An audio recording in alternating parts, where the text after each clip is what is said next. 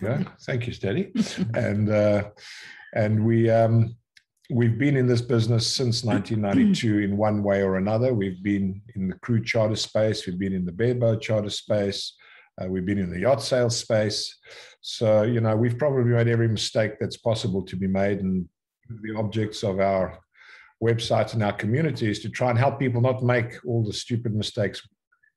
But okay, so let's fire this up.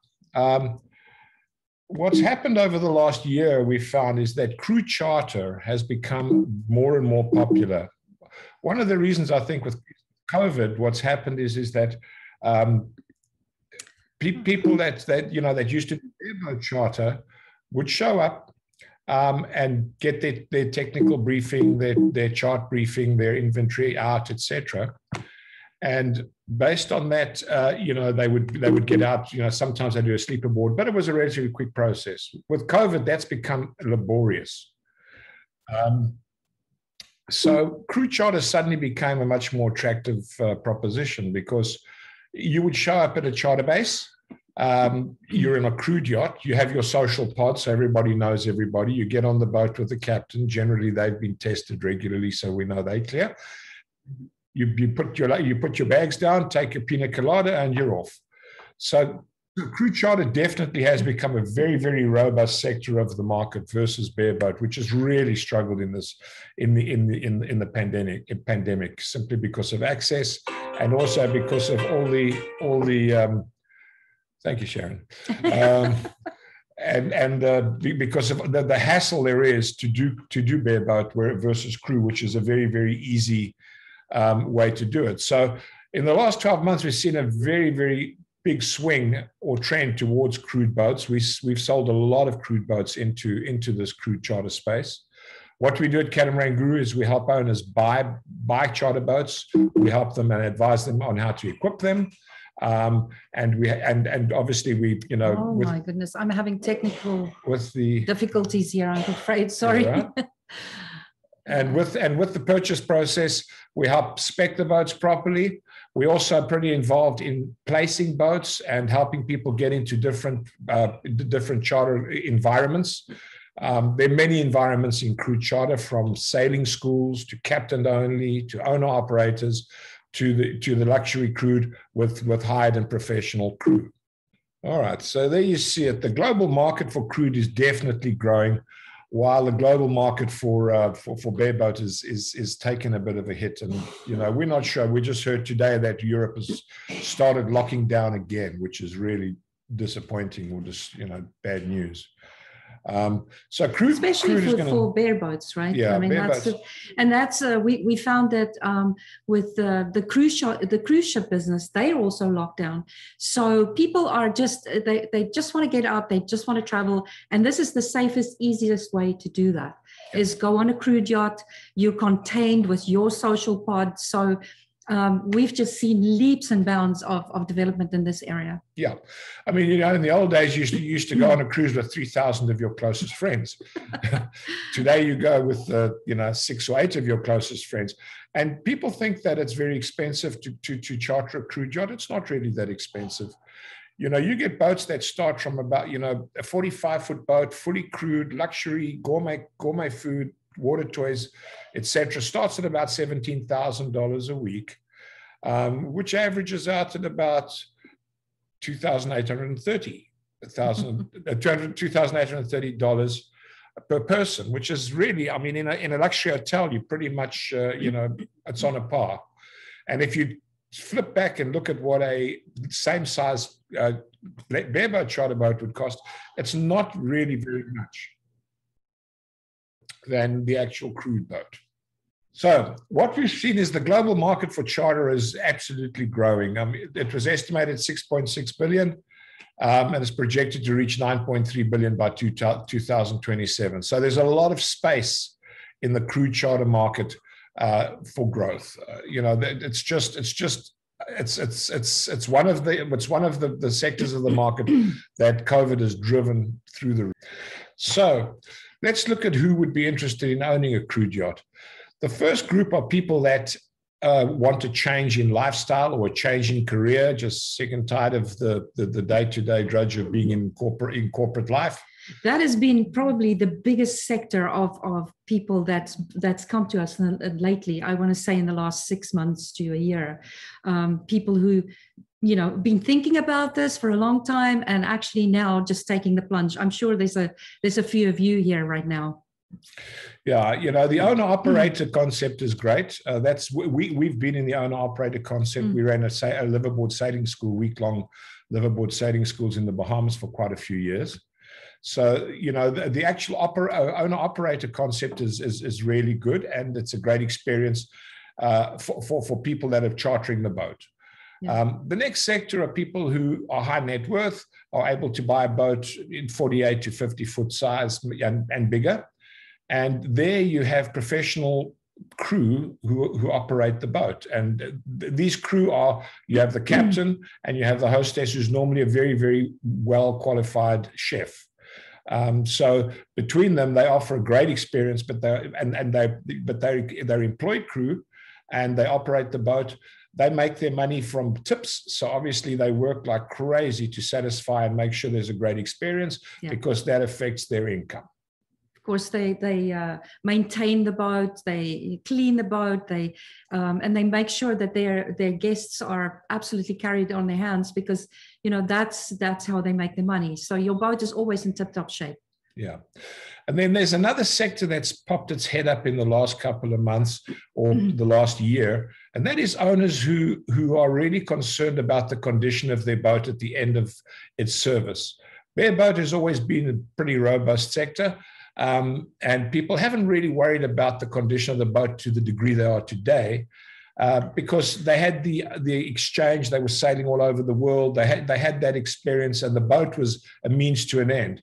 What's happening is people are becoming more and more concerned about the condition of the boat, how the boat's protected during its service, and what it's going to look like at the end of the service. Right? Now the nitty-gritty, how it works. So. First step, you have to buy the boat. Now, we'll discuss this a little further in as well. Buying the boat from a dealer, and you fit out your boat to fit the profile for a crew charter boat. Yeah, let me just you don't need to buy your boat from a dealer per se. Right. You know, there are many very, very good quality charter boats that are used. The operators have operated for 5, 7, 8, 10 years. And they still have a charter life in them. A charter boat, a crew charter boat, probably has a life of 15 years plus, because they've been properly maintained their entire life. So, you know, you can either buy it from a dealer, or you can buy it, you know, through Catamaran Guru. We deal factory direct. So we obviously deal with many brands, and we're able to facilitate the purchase of a boat. We would assist you in the equipping of the boat, so you have the correct equipment, etc. So you don't necessarily have to go new. You can go used. Right. Just a quick one. If we're going to have a question and answer at the end of the presentation, so I'm sure a lot of you will have questions for us. So just hang in there. We're going to go through this, and then you know, we'll give you the chance to chat with us. Okay, so basically, once you've bought your boat, you've equipped it, you know, a luxury charter boat, it needs air conditioning, water makers, generators, electric toilets, you know, good biminis, good awnings, a nice dinghy center console, hopefully with a big outboard for water sports, you know, kayaks, all the rest of it. So once you have your boat, what are you going to do with it, right? So let's take a region, the Virgin Islands. In the Virgin Islands, you have what are called clearinghouses. Now, clearinghouses are companies that operate and hold a calendar, and they facilitate the booking of the boat. The largest group of people that book boats are the charter brokers. Charter brokers are very experienced people who've been in this business a long time and understand what a luxury crew charter is all about. What the menu is, what if you know you have any allergies that have to be catered for, what sort of alcohol you would like on board, what sort of water toys you would like on board, whether you'd like to have a dive during your charter. So your charter brokers are a critical part of this. They're very important people, because they will tailor make your charter for you. So once you have your charter broker and you've tailor-made your charter, then they will go and have a look at what the best fit is, and they will go to the clearinghouse. The clearinghouse holds the calendar for all the boats, and most of these brokers know all of the boats. So what will happen is that the charter broker will then book with the clearinghouse. The owner will pay between a 1.5 to 3% fee. It's called a clearinghouse fee. So now you have your boat, you have a source of bookings, and you have your calendar. Right? Now, usually, just a quick note here is that the way the charter brokers get to know the boats and the crews is that they will the boats will display at these boat shows in the BVI or Antigua or St. Martin or wherever, and the brokers go and actually meet the crews and they tour the boats so that they personally know what they're presenting to their clients. So it's a very close relationship with the boat and the crew. Yeah, generally you'll find if you book through a charter broker, that's really good. They will pretty much have met the crew. They will know the boat. They will have been on the boat. So your charter broker is an important person in this process. So the charter brokers generally will earn a fee of 15%. We're speaking now from the owner's perspective. So the owner is now at 18% of 100%. These are the costs that are incurred. The last piece is, you have two types of boats. You have boats that are managed, and there are a lot of management companies out there that manage boats. They manage the crews. They make sure budgets are adhered to. They make sure that there's maintenance. If there's a problem, they take care of maintenance. They're pretty important people as well. If you're new, we reckon that if you're new, you should be in a management company without a doubt, because you have that network and infrastructure to support your boat. The numbers we're giving here are averages. They're not specific. You know, this is ballpark. Pretty much you're looking at about a 15% fee for management, and they'll manage everything. So you basically have a real hands-off experience in terms of the management of the boat. So you know that's the one operation. The other way to do it is if you're an experienced operator, been in the business for a long time. The brokers will know you.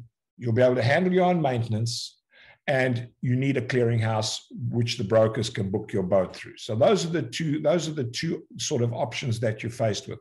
Generally, you'll start with the full Monty, and as you become more experienced, you will start self-managing, and you will eventually probably end up as a self-managed boat with a good relationship with the clearinghouse, and the brokers will like you because they've had good feedback from their clients about you.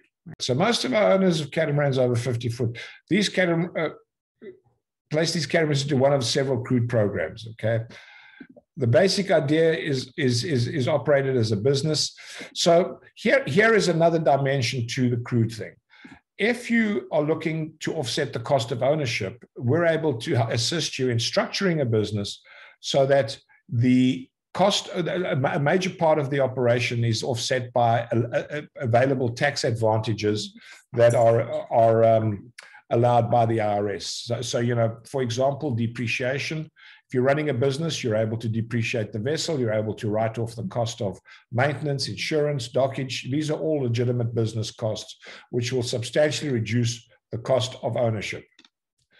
So there are two types. As we said already, owner-operators with the luxury crewed, and we have professionally crewed luxury charter boats. Those are the two sort of bandwidths. We're not going to talk about sailing schools and captain-only charters and by-the-cabin charters. So there's a lot of different options, but these are the two we're speaking about tonight. Tell you what, at this stage, Casey, are you there? I'm here, guys. Okay. So Casey, these are frequently asked questions. And we're going to bounce a few of them off of you. Okay. So what do you think the best sort of setup and type of boat is for crewed? Generally, that would be anything 45 feet or larger. At least 3 guest cabins available, and or more. Traditionally a 6-pack, which we call a 6-person charter, would be on a 4-cabin vessel, because the crew generally takes 1 cabin for themselves because they are living on board full time. They're not not going to be comfortable sleeping in 4 peaks like you would maybe see on a bareboat where you just add a skipper. And yeah, so I would say anything 45 feet or larger. We have been seeing a lot of demand for actually like 10-pack vessels. So that would be, 6 cabin vessel where 5 of those are made available to guests. So that'll be like a Lagoon 50, right? Yep, Lagoon 50. Yep. Saba 50, one of those. 50. Yep. Yeah. Bali 48 also has. Well, that's a great 8-pack boat. Bali 54, we can do 10-pack on that. Okay. So, and these boats generally are super well equipped with air conditioning, generator, water maker, etc.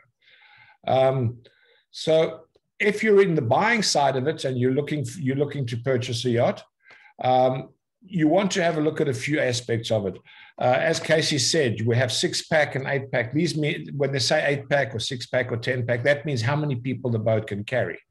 And obviously, the more people it can carry, the more desirable it is for people that are going on events like maybe anniversaries or birthdays, etc. So you've got to consider the number of cabins. You definitely have to consider the fact that the crew have to be comfortable. You don't want a crew that have to sleep in 4 peaks. They'll be angry and won't give the customers very good service. But you really want to concentrate on them. It's their home too. So, you have to look, this is a business you're on 24/7. So, and then, sometimes it's 10-day charter. It takes a lot out of you, and you want your crew to be fairly comfortable when they get away in their own little space. I always tell people, sorry, I didn't mean to cut you off, Stephen. Go ahead. I always tell people it's like a circle, every person in the circle, the owner, the broker, the crew, everybody needs to be happy. And if you keep your crew happy, they do a good job to keep your client happy, which in turn gives you good reviews, which has repeat business. And then the other thing to mention on the cabins there, storage is another thing to consider, because on crew charters, you have to outfit the boat with everything. We're outfitting it like a boutique hotel. So guests don't really realize that sometimes the crew cabin actually becomes extra storage, Yeah. And in order to give this experience, you need to have a water maker. So you can't say, well, you can shower for 3 minutes today. Sorry, you've got to have a good supply of water. The crew dishwashers are really make life easier for the crew. Yeah. You want to have televisions. Maybe the people don't want to watch TV, but they might have been diving and they might have got some really good pictures and want to put them up on a screen. And so basically you want to have a good television, good electronics, etc. Electric heads are pretty much a must these days. You don't want to be standing there pumping a marine head. It's not a great experience, I can assure you. I've done it for 25 years. So, you want, at night you would obviously run the generator. And so each cabin needs to have an individually controlled climate control. So if you like it colder than the other guy, doesn't matter. You can choose, you have different zones for air conditioning, etc. So pretty important, the spec of the boat. All right, so the next slide. This is a question for you, Casey. What does the standard crew charter include? So that's a great question. I get this one a lot. So basically, the charters are all inclusive and they include everything except for the gratuity for the crew, which the industry standard is 15 to 20% of the charter rate. The only thing outside of that would be if there's any premium beverage requests or anything that the client wants to set up on shore, like any shore excursions, or they want to rent a car, things like that. So it's a great rate because you don't have to worry about anything. It's a flat fee, and really just have to bring cash for the crew gratuity or set up with PayPal or Venmo. And Casey, do they eat aboard every night, or are they compulsory eating ashore nights? For the guests. For the guests. It's not compulsory. They definitely have, what that includes is meals every day, breakfast, lunch, appetizer, dinner, and dessert daily. However, it is very common for the charter guests to eat on shore at least one lunch and one dinner.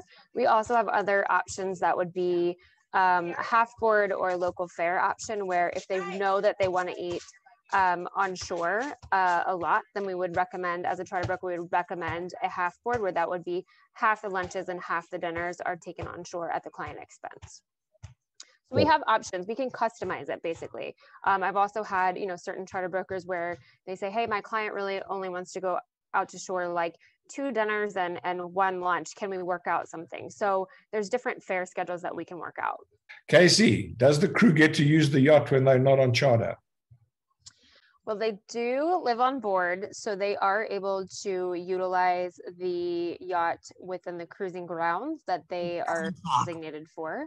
However, with that being said, that doesn't mean they can throw parties on the boat. They're a professional yacht crew, but they can have, a guest over. They can sail around from, St. John to St. Thomas, that sort of thing. But whenever they want to use it for their own personal use, let's say they wanted to travel into the BVI, in a normal non-COVID world, they would be responsible for the fuel, for the customs and clearances, for any moorings, things like that. But generally, if it's operational cost for, they're keeping the boat out of a marina, saving on dockage fees, we're not charging them moorings to go, to stay, at the national park, that type of thing. That's going to be an operational cost that the owner would bear. Right. But usually the owner and the crew develop quite a close relationship, I would imagine, right? Absolutely. Yeah. And so how long is that contract for? Generally, the contract is for a year or a season. I've seen crew contracts that are 10 months. I've seen them that are 12 months. It also depends on whether the owner, when it keeps the yacht in charter for that entire time, or, traditionally we have kind of had a season where the season would run from from middle of October to late August, and then charter yachts would head down island to the Grenadines and kind of haul out, and the crew would go on vacation for 2 months. So that is one model. But lately, if your insurance allows it, then you can stay into charter for a full year if the crew is okay with that. Right. An interesting model that I'm seeing is split crew now, where you have 6 months crew. I just spoke to an owner the other day who has a Lagoon 620, and I actually sold him the boat, and they operate 12 months around, and they have 6 months on, 6 months off crew. I think Lady Cattle also had that, right? So there are a couple of the 620s that pick up a lot of business. And what they do is they've been doing the 50-50. Is that still, do you see that a lot, Casey, or is that? Actually, Stephen, I've seen that come back into play a lot more recently. And I've even seen it where, the year is broken up into quarters, and, they'll do two different quarters, or one crew will take 3 quarters and the other will take a quarter. But yeah, I think that's a great model that's becoming more common, to allow the owner to keep the boat into charter, but yet also not burning out the crew. And especially if it's an established crew, you can go ahead and post that on the boat's listing. So, hey, from this month to this month, this is your crew, and this month to this month, here's the other crew. And then that way, that alleviates the concern of not knowing who your crew is going to be. The brokers are all happy. They know exactly who the crew will be depending on when they book the boat. I know Stephen and I used to do sailing schools, and boy, after the 3rd week of being on 24/7, you really get a little crabby, and you just need to take a break. So I know what it's like. And if you have to do that for 6 months at a time, it can really get to you. Especially if you're doing the 24-hour turns for 4 weeks in a row, then they need a break, because you want to make sure they're giving the same level of service on the 4th charter as on the 1st charter. Look, I'm not known for being crabby, but but I can tell you that we did 17 weeks of sailing school in the Bahamas one season, and I was really crabby when we left there. I couldn't get out of there fast enough, when the season closed. So I feel for the crew. It's a very tough job to have that smile on your face 24 hours a day. Yeah. Good question. How is maintenance handled? Well, maintenance has different levels. Your crew, if you're employing a crew, you're paying them a salary, so you're expecting the boat to be well cleaned, polished, stainless clean. Generally, good crew will know how to service engines, change filters, clean filters, etc. Major maintenance, obviously, you need to farm out to the local, the local technical services. Again, at Catamaran Guru, we've developed a great relationship now in the Virgin Islands with some really good technical people. So there's good technical service available. For example, if you need engine service, or if you need a major component changed, or anything to do with, you know, engines or rigging, etc. There's pretty much vendors for the whole lot of it. You know, they cover the whole spectrum. And Casey, I mean, how do you, I mean, that's pretty much, we're using the major guys down there, right? Yeah, you know, I have a ton of contacts there. And generally the captains and the crews develop contacts with their favorite vendors, everything from provisioners to interior cleaners, exterior cleaners if they have a 24-hour return or something, and same with on the maintenance side and the technical side. We all kind of have our list of people that we go to, whether it's rigging, engines, whatever, generators, water maker, whatever we need. Okay. Here's another good one for you, Casey. Tell everybody about the US Coast Guard qualifications and RYA qualifications, because you're employing these crews, so you're pretty familiar with all of this.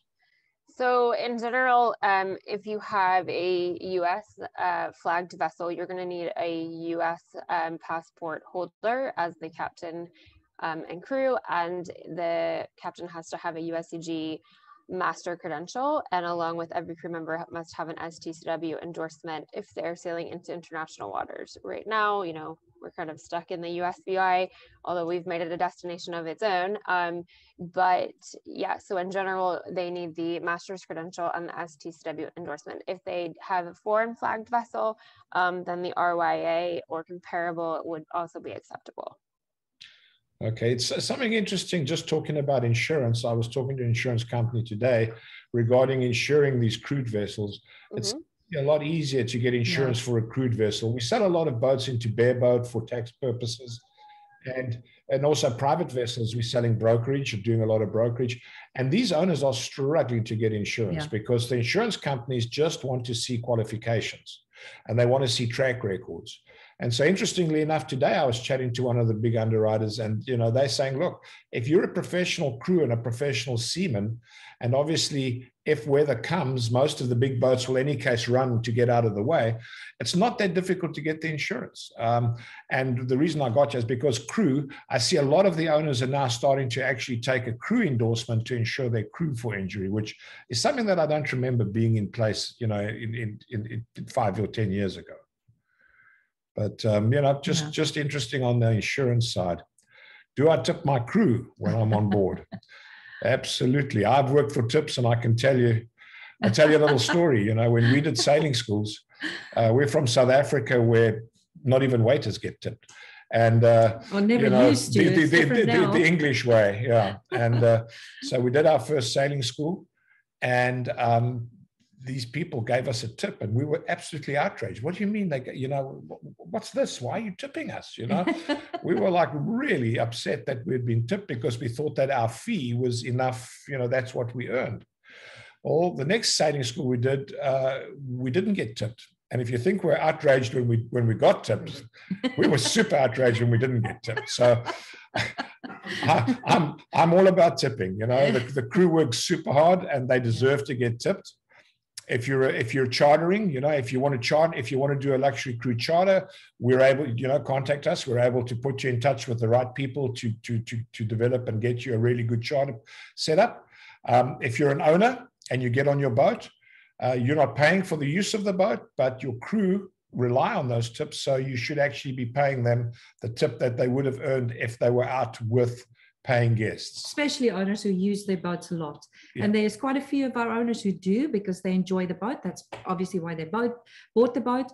And so, yeah, that's just the courteous thing to do. Okay, so the dinghy. Oh, I can talk about that. So what's happened is dinghies, like a lot of the equipment, has got bigger and more sophisticated. You know, even the 48s and the 46s we're selling now have 10, 11, 12-foot center console ribs with 25, 30 horsepower engines. So if you're going to be in luxury charter, you definitely want a nice dinghy. You know, if you're running people ashore, you want a decent size engine if you're going to tow a tube with your guests. But a really nice high-end dinghy has become almost an absolute must. And yeah, water toys is a big thing on these boats, and usually it entails the dinghy to pick up the guests and, you know, that sort of thing. Stephen and I, for many, many years, as long as we've lived aboard, Stephen was adamant about just having an adequate dinghy. And we almost, you know, sunk in most cases because our dinghy is too small. It has holes in it and so forth. So finally we got this fantastic dinghy with a center console. It's an absolute must. Go for it. It's the best idea I ever had. Right. Casey, I mean, you concur, right? Dinghies have become important. Yeah. I've had charter brokers, you know, I can post a new boat, not post the dinghies, and they ask what kind of dinghy is this boat going to have and what's the horsepower. It's really important actually, like to them, especially if for that particular client, water sports, you know, they really want to have a towable or something. So there's been charters that, you know, if the boat is amazing but the dinghy is not sufficient, then it's a deal breaker sometimes. Yeah. Yeah, no, we're seeing that. I'll tell you something. We've been re-engineering davits here in Fort Lauderdale like crazy. We buy the dinghy, the davits would collapse. We'd get the stainless steel fabricators in, reinforce, because there's no ways they're changing the dinghy. So yeah, we have to re-engineer them. The Europeans don't understand the you know, Americans love big dinghies, and so they make davits for adequate dinghies, and it just doesn't work here in America. So that was the issue. Yeah, in Europe, I mean, you could have a 50-foot boat and it's got a 10-foot dinghy with a 6 horsepower. Go figure. But they don't have to go far, you know. I mean, Europe, the Med is very different. So different cultures, but you know, we're slowly getting it together. How many weeks, Casey, can we expect on these cruise charter boats?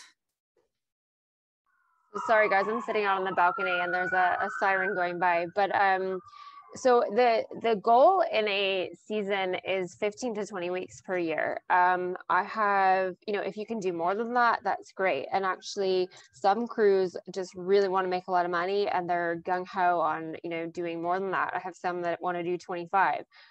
Also, sometimes we write into crew contracts an incentive to encourage the crew, hey, your salary is based on, you know, 15 weeks per year or 18 weeks per year, and anything over that, you might get an additional bonus, just to encourage them to do more. But the goal, if you have a full season and you're starting out, the beginning of the season would be 15 to 20 weeks a year.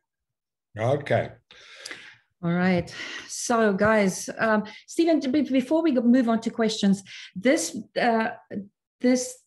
program, whether you're an owner operator or you have a professional crew, you can build a business around it where you can take tax advantages, right?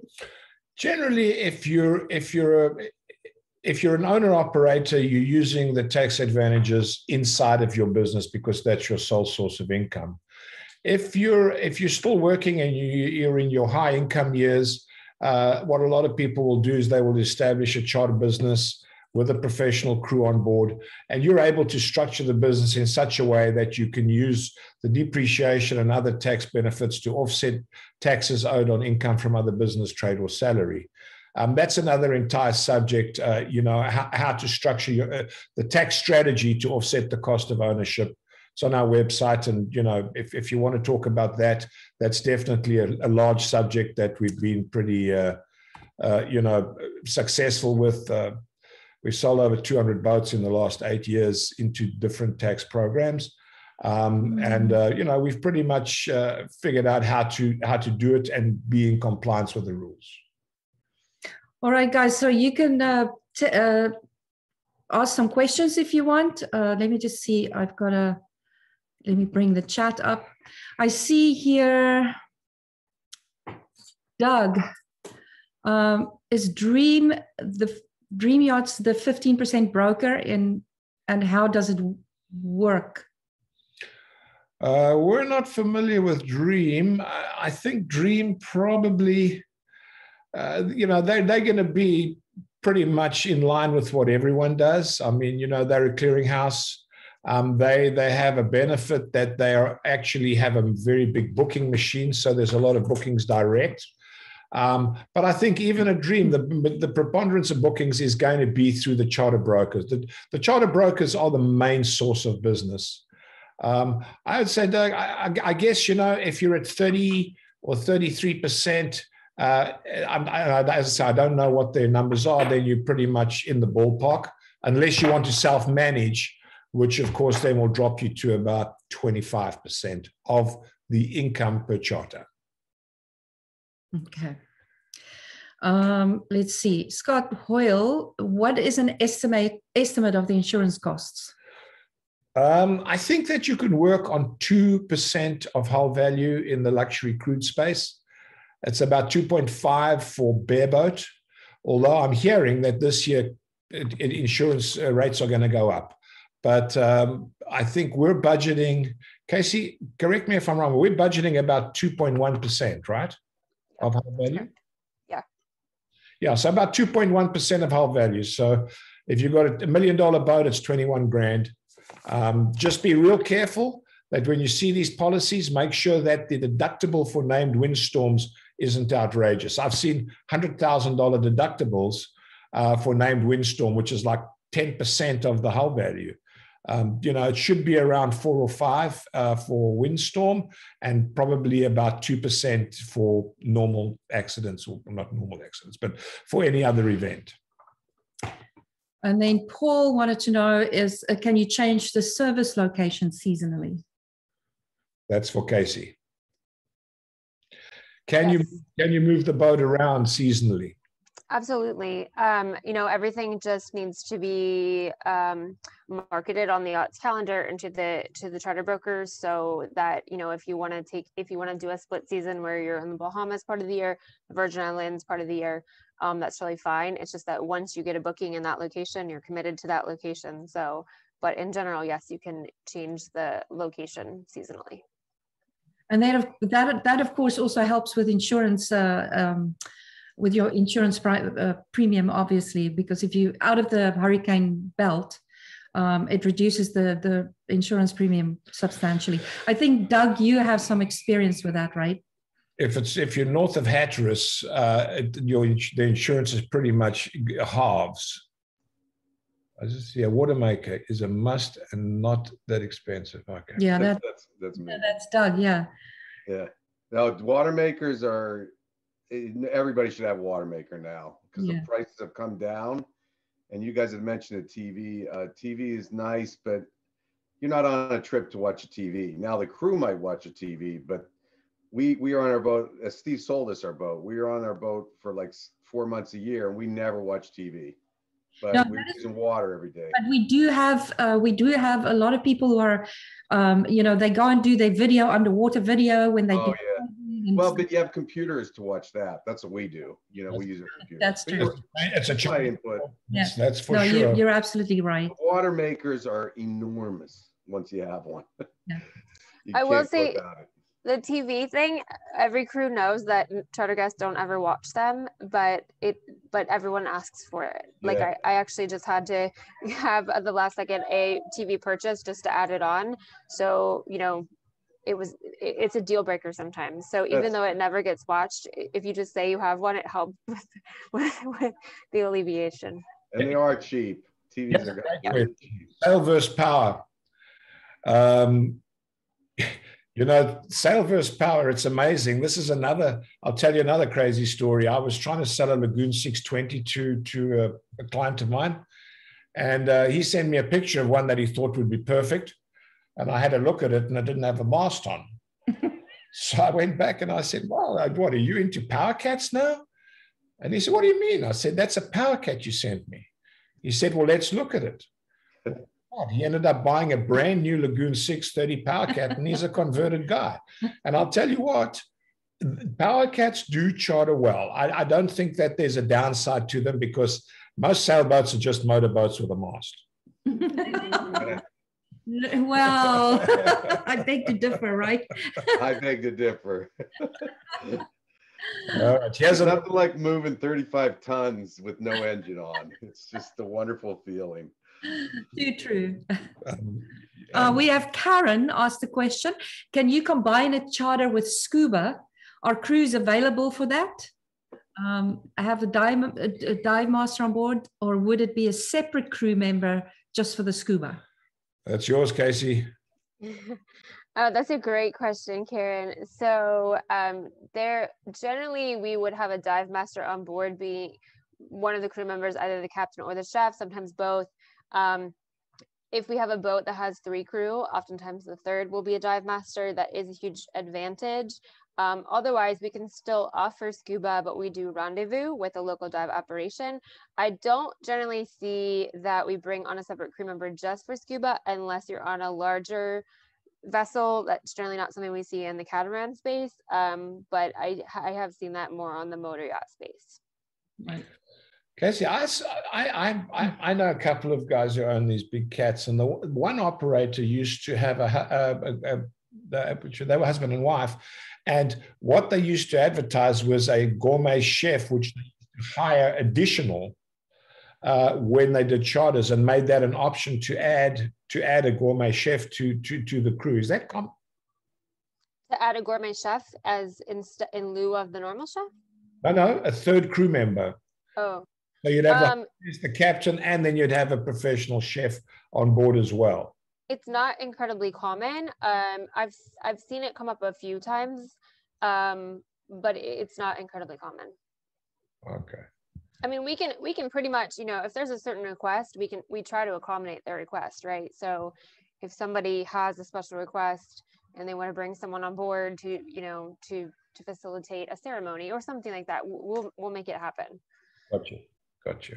So Doug says we have scuba on board, but too much risk to offer guests. Better to have a dive operation, just meet with the ship. Yeah, good point. Yeah, rendezvous diving is very popular in the Virgins, so you don't need to carry a compressor and a dive master. And of course, you have the liability. I mean, scuba diving by its very nature is dangerous. So there are a lot of operators that'll do rendezvous diving, where they'll come to your boat, they'll pick up your clients, they'll go off and they'll do the dive and bring the client back, and obviously they pay a finder's fee for that. So guys, I just want to circle back really quickly. There are a few owner operators, and I'm sure you are owner operators or want to be owner operators. It is not the easiest thing to do by yourself. So we recommend to owner operators, especially if you're brand new in the business, that you go in there with a full management company, or at least with a what is the booking company? Clearinghouse, thank you. At least sign up with the clearinghouse and have them guide you through that for at least the first year, just so that the booking agents get to know you, get to know your boat, and make sure that they're not sending their guests into a hellhole, or that your toilets don't work on the boat or something weird and wonderful. So it's always a good thing to just in your first year start off with a good management company. Yeah, good management and a good clearinghouse, because clearinghouses have relationships with the brokers, and of course the brokers are the people that drive the business. So it's a little bit of a, there's a number of components. It's not just that easy to buy a boat, go to the Virgins and think you're going to charter. It's not going to happen. You need to have an infrastructure, and you need to have some sort of support or safety net to get things going. Once you're known and once you've got a good reputation, I think you're quite capable of moving off on your own. Yeah, we have 3 couples, and they're famous in the BVI. 3 couples that we set up, probably 2 of them, or one of them 3 years ago, another couple 2 years ago, and one last year, and they're doing great. But all the brokers know them. They've been to the broker shows. They have all won the shows for best appetizers, best drinks, best all kinds of stuff. So they've done really, really well. And in fact, they're Casey's clients now. And so it really pays to just get yourself known before you go out, spread your wings.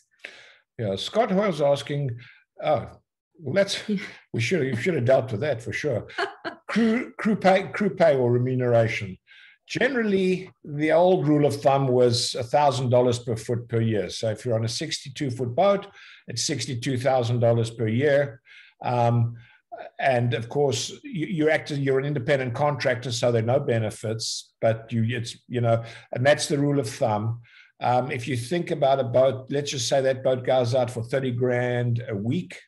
And let's just say that they're mediocre, so they're getting $4,500 tip, and they do 20 weeks. That's 90 grand in tips, $62,000 in salary. It's a pretty good gig, for working.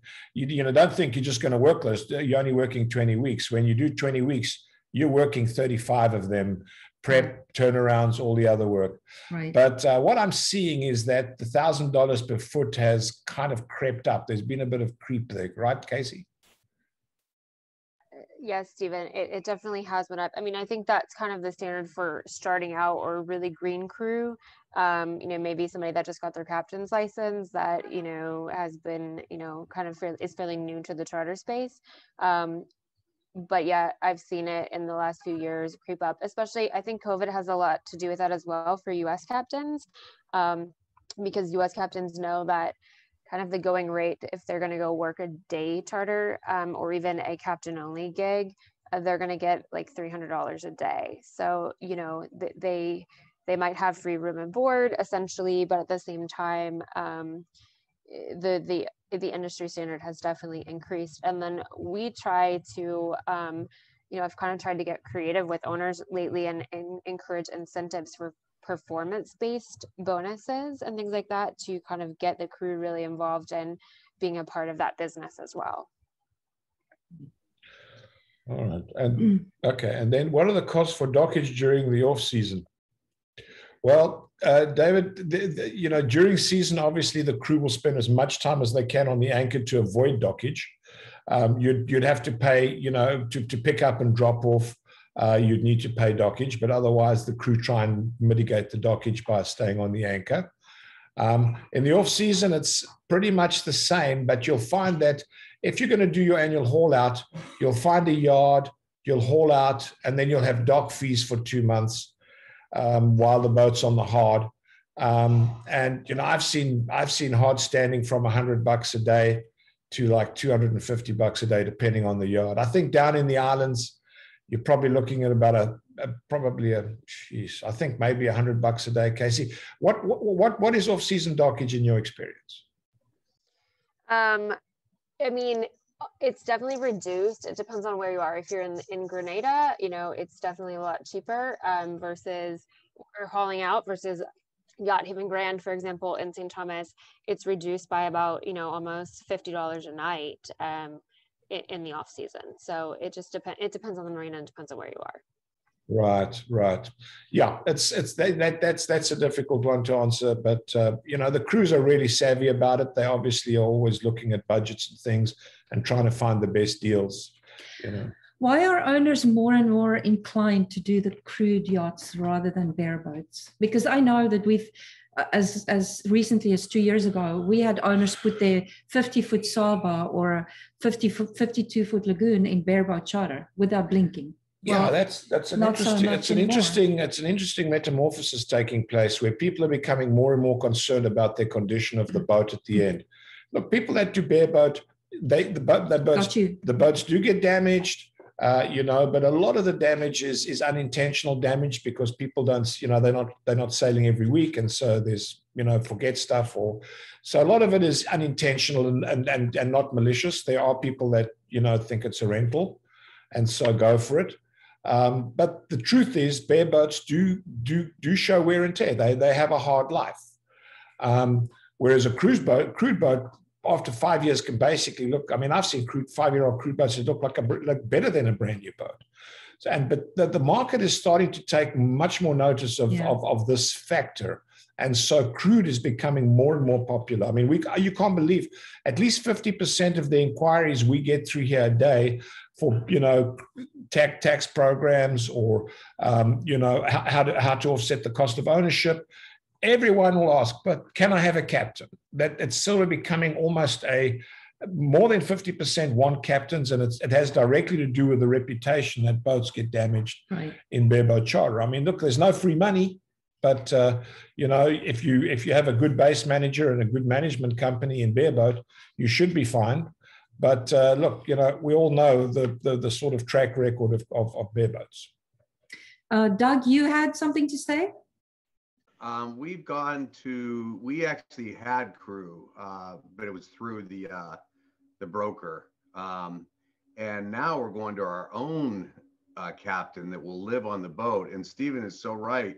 I mean, some of the people out there have rented boats, you know how beat up they are. And anybody that complains about things not working has never chartered a yacht. They're extremely beat up. And even if you have what we found is even if you had a captain that they're changing every week, your boat gets beat up. But if you have a captain that now works for you, then the person takes care of it like it's your boat. And it will cost you more money, but boy, your boat, when you get on it, it's in good shape. Everything's nice. The person really takes care of it. It's a big difference. Just so everyone knows, Doug's boat is called Enchante. It's a 58-foot Ipanema that they own as a family. And Steve and his wife sold us. Huh? Well, it was like scooped this off the deck. It was like herding cats, man. It was a job well done. But it's been a lot of fun. We've had a blast. So many great experiences. Well, it is. It's a fantastic. Once you go there, it's hard to give it up. That's for sure. Well, we get to come home, and then you go 6 weeks later, a year later, but again, it's so nice now that we have this. Hopefully, with this new captain, that just everything's taken care of. Does the maintenance? You never know what you're going to get back. Yeah. Okay, we've got another question here. Thank you. How much should be put into reserves for planning for future maintenance, engine sales, bottom surface electronics? Whew. You know, look, let me be quite honest with you. Any bareboat charter operation is a marginal operation. You know, if you want to make an investment, don't buy a boat. It's a depreciating asset. What you're investing in with a boat is a lifestyle. And if you can break even and maybe let the boat generate some really decent tax shelter or tax breaks for you, you're a winner. You know, I mean, we're budgeting like probably depending on the size of the boat, between 15 and 30 grand a year in maintenance. Sailboats tend to be less maintenance intensive than powerboats. I don't know why, because they're basically the same. But obviously, you know, electronics last a long time. Sails can last you 5 to 10 years. I mean, we sailed around the world. Well, not around. We sailed 29,000 miles on our monohull. The one sail we had was still a sail we left Cape Town with, you know, 13 years earlier. So it just depends on usage, et cetera, et cetera. Engines last 10,000 hours. I mean, then you're not gonna wear an engine out in your ownership probably. So that's a very difficult question to answer. You know, we wax our boat intensely once a year. It's a very good thing to do. It protects the boat. We haul out every year. We do the bottom, we do the anodes, we do, you know, check all the running gear, rudder bearings, etc. But between 15 and 30 grand is what we spend per year on maintenance. You know, that's a 54-foot boat. That's a 54-foot boat, yeah. But I mean, no, so smaller is less. Right. Karen is asking, what is the oldest boat that you would suggest for crew charter? Is there an age limit? 9 years. No, you just pulled that out of the hat. Well, the reason I think a charter boat, if it's well maintained and well taken care of, I mean, I don't know, Casey, are those old lagoons still running around, the 57s and that in charter? Yeah, there's a few of them. There's also some really old leopards running around. So it just, I mean, there's clients that have different budgets across the spectrum, right? So some of the older vessel, you know, a client might only have a $12,000 budget, and, you know, I'm going to put them on an older vessel. So it's definitely still something that you can keep in charter. We've also seen, you know, some of our clients on smaller boats, it's a little older, that they live aboard. And what we suggest to them instead of doing the full luxury experience, is do participation charters where the guests come on board and they learn about sailing. They're not being taught to sail, but they learn about sailing, learn about the operation of a boat, and just generally participate, help cooking and cleaning and so forth. And that, they charge less, but it's a lot less stressful. And the clients don't expect a brand new boat, luxury boat. Karen, I think to answer your question, I don't think a 10-year-old boat that's been in crude its entire life is actually old. Yeah. Obviously we live in a society where model year is an important aspect of our life, because you look at cars and all the rest of it. Boats are infinitely refurbishable, so it doesn't really apply, but the culture is for newer boats. So let's take a Lagoon 620. A brand new Lagoon 620 is going to charter for more than a 10-year-old Lagoon 620, but they're both going to be chartering in the sort of low to mid 30,000s, maybe 28,000. So it's feasible to charter a boat probably through 15 years old, I would say, successfully, that it would carry its own weight. All right, guys. Well, with that, we're going to call it a day. As I said, we're here, we're available, we're accessible. If you want to talk to us about buying a boat, if you want to talk to us about actually chartering a boat, we're able to help with all these things. We deal with most suppliers or vendors, so hopefully we can direct you in the right direction. But I'd like to thank you very much all for joining us. And once again, Catamaran Guru is a community, so we're all in the same boat. Love to share it with everybody.